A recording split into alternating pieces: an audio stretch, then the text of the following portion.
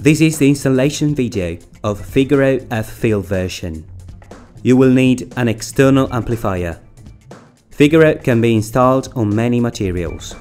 See www.figarosound.com. This video installation is made on a panel. For a correct installation, you will need a panel of the dimension that you need, one F-FIL with the base and the adhesive pad, one F25 high frequencies device with the base and adhesive pad, one F-sub low frequencies device with the base and adhesive pad, F-ribbon super slim flat audio cable of the length that you will need. Stick the adhesive pads on the back of the bases. Align the three bases on the back side of the panel. Place one base at each end and the third in the middle. Check that the three bases are all aligned to receive the F-ribbon. Press it few seconds to strengthen the grip. With F-FIL version, we need to cut the F-ribbon. This is a very important point of the installation because a wrong connection can damage Figaro or the sound quality. But don't worry, it's easy.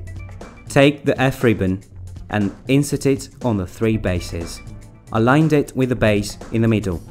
Remove with a scissor a little strip of 0.5 cm from the F-ribbon, the one with the Figaro logo, exactly in the middle of the two upper rubber dots of the F-FIL base.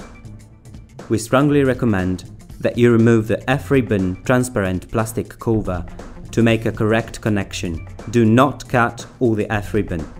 Insert the F-ribbon in the F-FIL base. Insert the F-FIL on the base rigid fin and press push until you hear a click. Now we have to plug in the F25 and the F-sub. To plug the F25, check on the F-FIL. Output high. This is the correct side. We strongly recommend that you remove the F-ribbon transparent plastic cover. Do not cut all the F-ribbon. Take the F25. Check that the two metallic pins under the F25 will be above the peel-off made on the F-ribbon.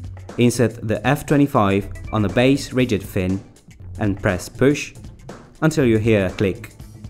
To plug the F-sub, check on the F-FIL output low. This is the correct side. Remove the transparent plastic layer on the F-ribbon, where the metallic pins under the F-sub will make the connection. Do not cut all the F-ribbon.